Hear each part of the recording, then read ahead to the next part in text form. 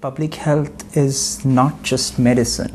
There's much more to health than just the individual doctor-patient relationship. So I think anyone from any background can do a master's in epidemiology, because health has a legal aspect, health has a social aspect, health has a behavioral aspect.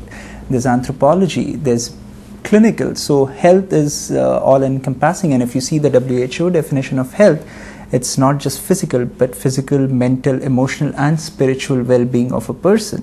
So anyone with any background can do a master's in epidemiology as long as he knows that he can contribute to that aspect of health. So a lawyer, a sociologist, an anthropologist, or a person with a biology background, they're all well suited to do epidemiology.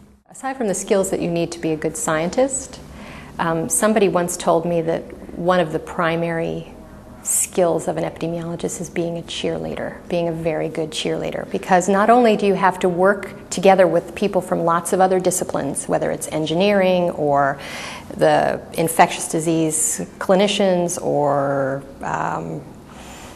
public health representatives. I mean, you're always working with a lot of different people who come from very different backgrounds. You have to manage to get them all to work together and to keep them motivated and enthusiastic about doing a great project, making sure that the studies are done well and that everybody's involved and people contribute all their skills.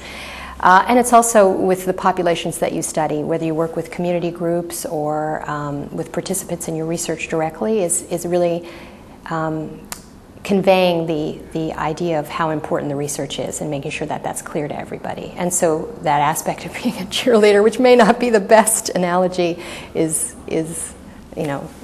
what I've been told is one other feature, and sometimes I find myself in that role. So yeah, I would say that's another good skill.